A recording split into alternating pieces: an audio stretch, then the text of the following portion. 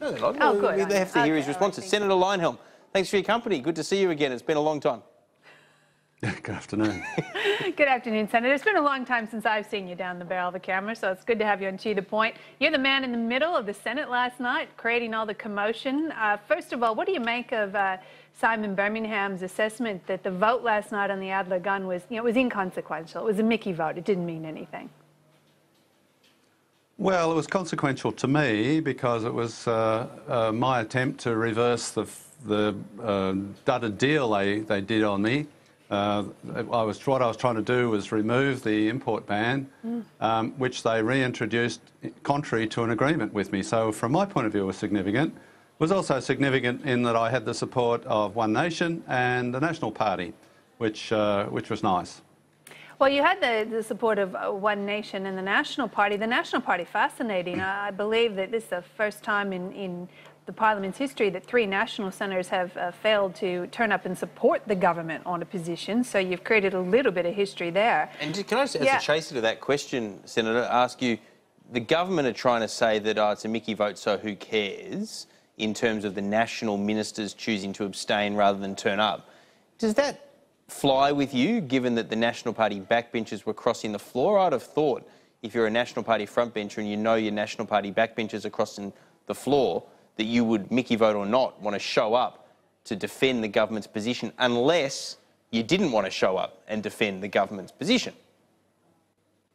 No, my understanding is that if they're a frontbencher, if they're a minister, and they vote against the government, then they can lose their portfolio. And it was obvious that I was going to lose right from the start. Labor and the Greens and a majority of the crossbench, well, not a majority, but half the crossbench were on the other side of the chamber, were going to be on the other side of the chamber. It was obvious I wasn't going to win the vote. So there was no point them sacrificing their ministerial careers on an issue that they were going to lose. But they were with me in spirit. I noticed that they weren't there. And well, I think they did exactly the right thing by their constituents. But you think they were with you in spirit? So you don't think they were just busy as ministers not voting because it's a Mickey vote? You think by abstaining they were with you in spirit intentionally? Oh yeah, I've spoken to them about it. I know their private views. I also know that they are respecting the views of their constituents. Just on that, Senator, their constituents. Because you've spoken to them, right? So you know that their decision not to turn up and vote was not because, it's just a Mickey, who cares? It's because they can't vote against it because they're cabinet ministers. So therefore, they didn't show up, Mickey or not, because they privately agree with you. Yeah, that's right. Yeah, they privately agreed with me. They don't agree with the government's position. It is a coalition after all. They're not part of the Liberal Party. They have a coalition agreement. They're in a situation where they can take a contrary view from the government because they're the National Party, and they did. But they didn't. I think the ministers who didn't show up, quite rightly said, well, this is an issue that David's going to lose anyway. No point them sacrificing their career on an issue where the result is foregone. So, but 2 of them voted, crossed the floor, sat on my side of the chamber, and was greatly appreciated. I also think there's near enough to 1 million licensed firearm owners in Australia. If the National Party wants to maintain its base, it needs to reflect their views.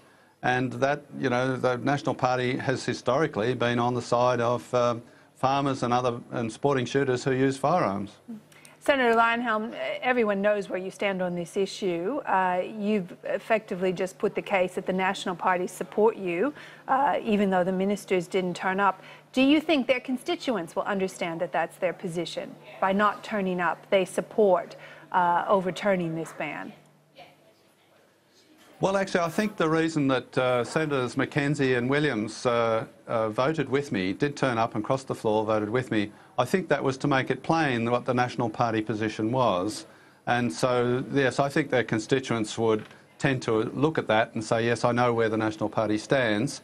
They might have to do a little bit more salesmanship to make their constituents aware that that is their position. The Orange by-election is evidence that if they don't keep talking to their constituents, there's a price to be paid. But You know, there are lots of issues on which I disagree with the Nationals, but on firearms they're much closer to me than the government is, and way, way closer to me than Labor or the Greens.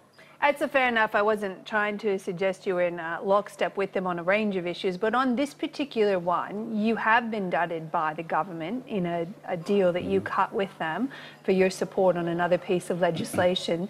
Do you have any sense of where this issue might go next? I mean, I presume the Turnbull government hopes this just kind of disappears off into the process of the states having to come to some type of resolution.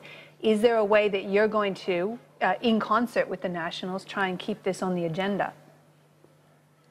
No, I don't think so. My main concern is to stop the gun laws getting any worse. There's never been any suggestion that of loosening the gun laws. The proposal to the ban on the 7-shot lever action shotgun is in fact tightening the gun laws. And then the discussion at the COAG meeting with the police ministers recently was also all about tightening the gun laws. I and on behalf of the shooters of Australia are saying the gun laws are quite tight enough already. There is nothing new or different about this particular type of shotgun that warrants its special treatment. There's no argument for tightening the gun laws. So if things stay as they are, that's not particularly bad. If the police ministers can't agree, what will happen is 5-shot lever-action shotguns will remain in Category A. You can't import 7-shot lever actions, but you can buy a magazine for a 5-shot Adler, the Adler brand, and change it to a 7-shot if you want to anyway. Not that many people want to do that, but it's the principle of always taking a backward step. So if we think about the legislation coming down the pipe in the next few days, that's going to include the ABCC. You've said you haven't committed to it. You're still in negotiation with the government. Will you bring this shotgun ban back into those negotiations? No. I mean, after it got onto the front page of The Australian and this so-called Guns for Votes debate, which was always a load of crap, but the way it got construed is there's no scope there to bring that into the discussion. I'm talking about other issues in the context of the ABCC now.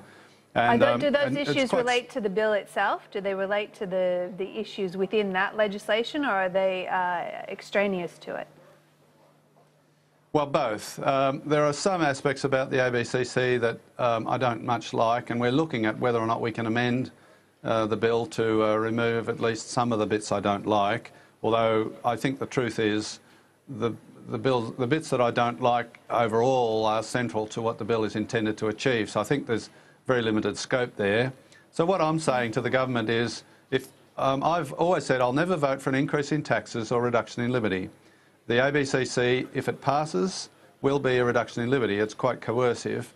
So therefore, what I want, if I'm going to vote for it, is an increase in liberty somewhere else, so there's no net loss. So we're talking around a range of options about what that might be.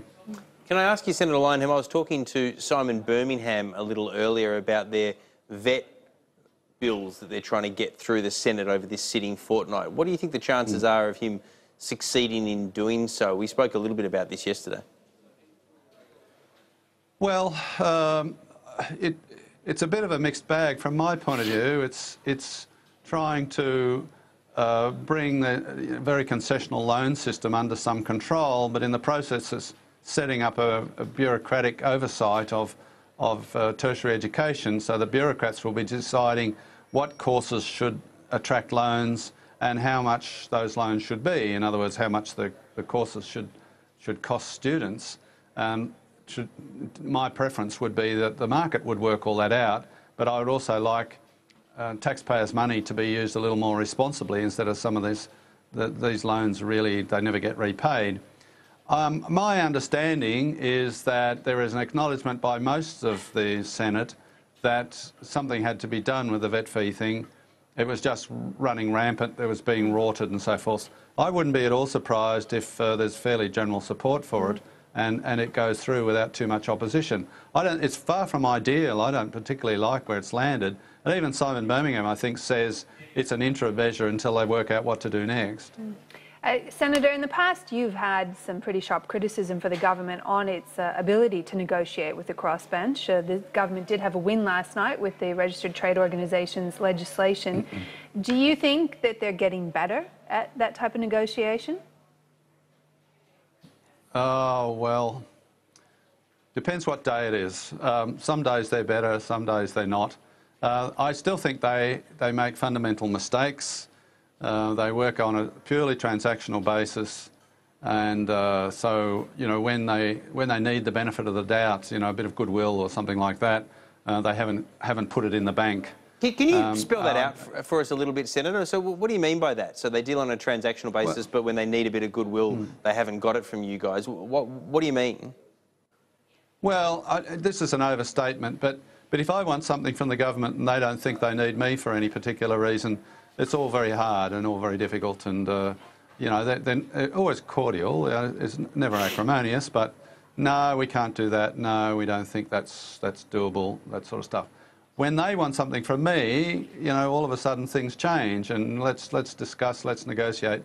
That's a purely transactional way of dealing with me, and yet there are plenty of times when there's a motion in the Senate, there's a censure motion, there was the motion to disallow George's legal directive regarding the Solicitor General.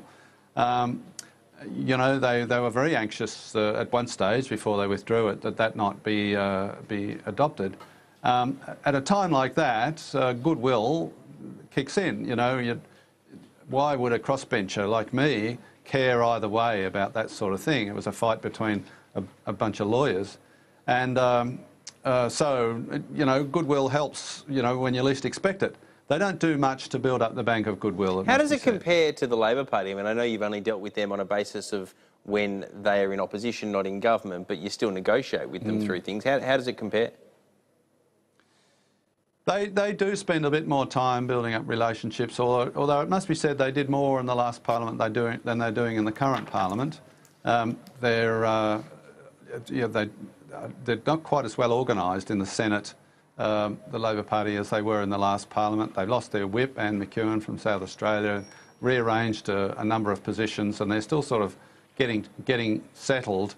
And I think the crossbench is not high on their priorities at the moment.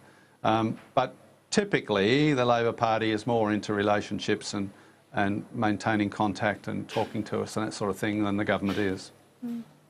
All right, well, Senator Leyonhjelm, we know you've got question time and a whole range of activities there at Parliament, but thank you so much for taking time to be on To The Point. Thanks for your company. Pleasure. Thank you.